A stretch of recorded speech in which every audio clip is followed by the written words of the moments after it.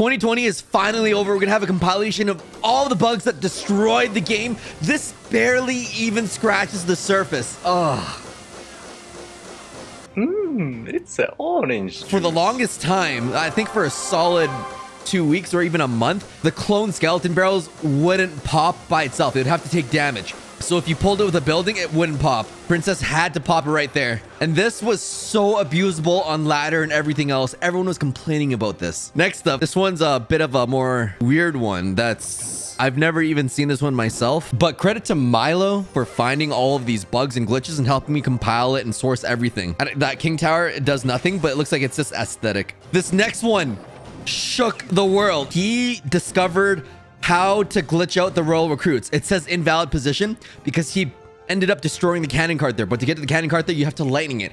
You have to really think of a series of events to make these happen. So you can kind of see right here, he's setting up, he lightning the cannon cart. And he put down the cannon right at the same time as the royal recruits, planting them all in the same lane. Oh, they would wreck the tower so hard. Going off of that same logic, he lightning the cannon cart there. He's planting it down and makes them spawn in the back. This is a 3-crown victory. You could pull this off in a real game if they lightninged your cannon cart. Going off the same note of abusing placements of buildings, you could actually glitch out the expo to spawn on the top of the map. Right there, as you try and place the cannon in the expo, there's nowhere to place it, so it goes to the top corner. That is so satisfying. That's a backdoor expo if I ever saw one. This one's a bit more tame. The golem wants to go to the princess tower, but down to the cannon, but up to the princess tower. The princess is actually shredding the golem slowly but surely. I almost feel like it would have been more beneficial to place the cannon cart 4 tiles in the river anyways. The princess isn't dealing enough damage without that cannon. 7 times Elixir made the game really enjoyable, but so did the 1-card glitch. It's funny how that the best things about Clash Royale for 2020 weren't the updates. It wasn't Clan Wars 2. It was the 7 times mode. It was 1-card glitch. New ways to play the game really brought me joy. And how you did this, the first way to do it, you'd have to make a specific deck, hold down the 5 and then switch it up and then hit party. And then you'd enter in with a friend and it would make this really weird flashing glitch. But here's the thing with the 1-card glitch. It could be 0 cards, 1, 2, 3, 4, 5, 6, 7. If you entered with 0 cards, you would actually mess up your partner too. And your partner would have no cards as well. There's literally nothing you could do in this situation. And your teammate wouldn't even know about it because they didn't know you were doing the 0-card glitch on them. You literally can't play anything. You have nothing to spend Elixir on. Giant there is probably a little bit mad. He's got no cards. This is probably the first time it happened to him and he's like, what the heck is going on? That's a 3-crown. There's nothing you could have done. And here was something weird. If you did the 1-card glitch, but you omitted the first slot, you would still only have 1 card. But this would actually crash the game if you played that 1 card.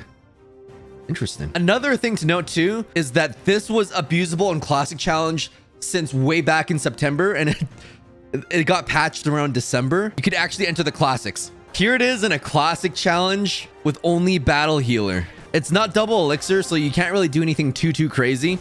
There's 3 battle healers. This is before they had the float mechanic, so you had to put them down at the bridge. That baby dragon, fisherman, musketeer, they're all wrecking the battle healer. Let's fast forward this a little bit. All right, now it's double Elixir. You have a ton of battle healers. This is a Classic Challenge, a real challenge that someone spent gems on. This is so illegal.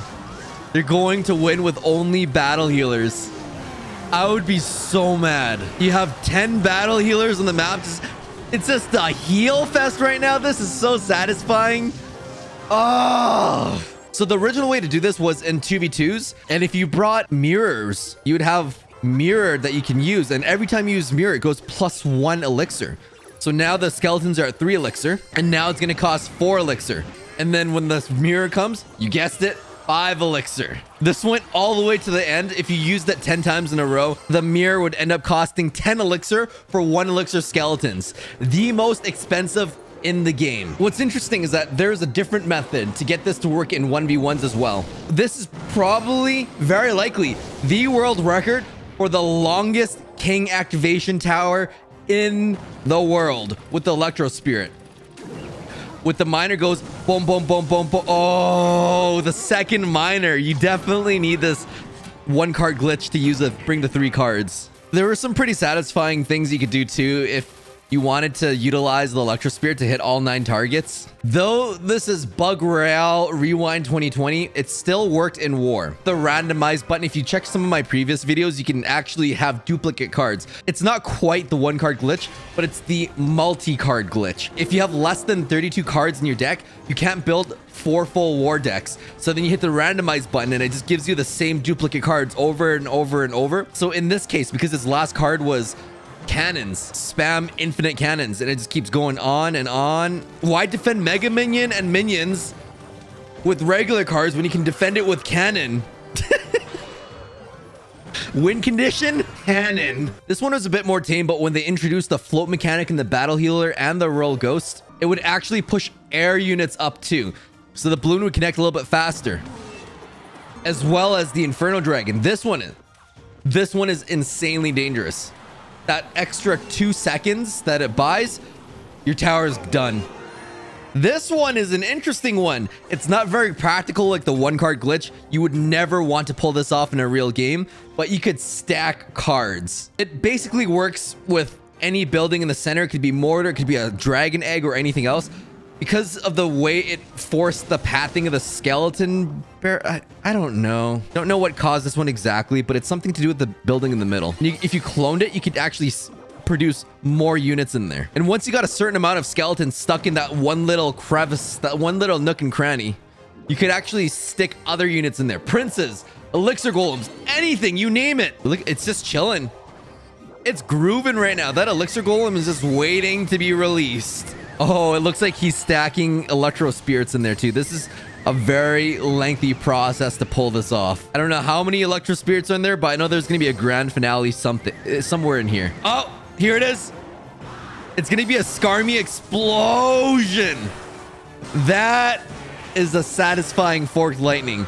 You could do this with Mother Witch as well. A cloned Mother Witch would produce regular piglets, but a Mother Witch hitting clone skeletons or clone units produces a clone piglet. That's a bug itself, in my opinion. That's worse than the stack glitch bug. Same thing, you just have to clone the princes on top. You could place any units in these nooks and crannies. This looks pretty satisfying. But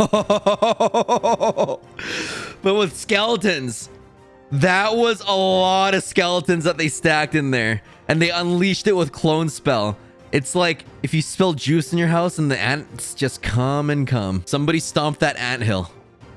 This one's a bit more tame, and I think it's still in the game, but you could hop the river with a clone spell if you push the elixir golem on top. This one has been in the game for a long time, but it extends the length of damage when the bomb tower explodes. This could activate the king tower if you had a bomb tower in front of the king tower and someone hit it as it destroyed. Electro Giant was insanely bugged. Not only was the zap not level 13, it was level 9. That's a completely different glitch, not a fun one. Upon release, he did kill the hunter in 1 hit, so they fixed that. But when they fixed that, they introduced a plethora of different glitches. Lightning on the Electro Giant actually crashed the game. It basically counts as a draw, but it's not even in the logs anymore. Stacking Expo and Mortar, that's dirty. This one was interesting.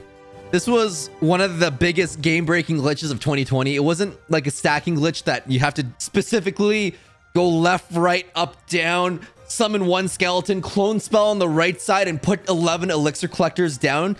This one was a viable win condition. You would stack the buildings and then put down royal recruits. They have nowhere to spawn. They'll spawn in the top left. Instant win. 7 elixir. Here we go. Here we go. Here we go. Here we go. Top left deployment. Let's go. It's double elixir. This is the end game now. Okay, I've got furnace.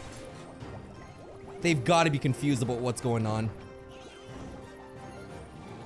Shoot. No, no, no, no, no. Not like this.